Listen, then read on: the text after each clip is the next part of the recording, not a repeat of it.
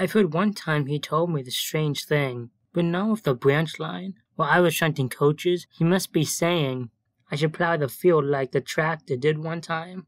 I don't necessarily travel on roads. No, one told me about that before. But my buffers! What was that?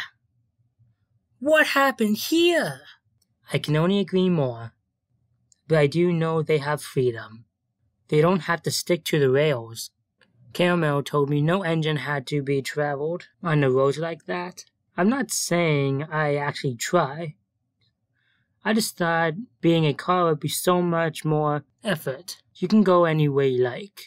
Very funny, Carmy. Wait and see if I can assume you, or I'll be on the road later. Oh my goodness, what happened? Well, this is just great. I've got cars to take to the quarry, and I'll be later to deliver stones. Then who's going to take my cars, and how am I supposed to get home? I guess this is a brilliant idea. But still, my wheels are feeling wobbly. I don't like this at all. Yikes! My wheels are acting on the head roadway.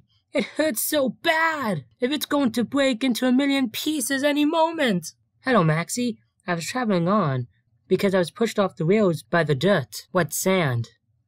My driver told me no engine has to help me, and he decided to choose to bring workmen to help me up in case I had turned into the wrong decision. And now I came back. I know. Please, can I get back on the tracks? That's alright, Aeon. I'm glad I got home safely. And you were right. I didn't need to be traveling on the roads anymore.